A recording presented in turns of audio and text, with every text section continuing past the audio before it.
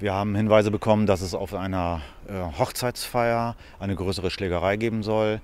Und unsere Einsatzkräfte sind dann dorthin entsandt worden. Tatsächlich haben die Kollegen Schlägereien auch vorgefunden.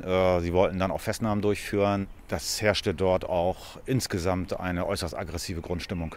Die Kollegen sind dann auch angegriffen worden. Man hat eben versucht, auch die Menschen, die festgenommen worden sind, wieder zu befreien.